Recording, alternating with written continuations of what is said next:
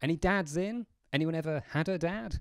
Dads are great, aren't they? Just think about all the things that only dads ever do, like packing the car when you're going on holiday.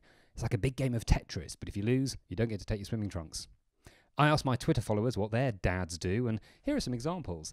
Well, I've got to justify having the projector for some reason, haven't I? But not all dads are great. My dad voted for Brexit. I think he did it just to annoy me, but then I think everything's about me. We don't speak anymore. Not because he's dead, because he loves mime. 40 minutes. He actually is dead, and that's sad.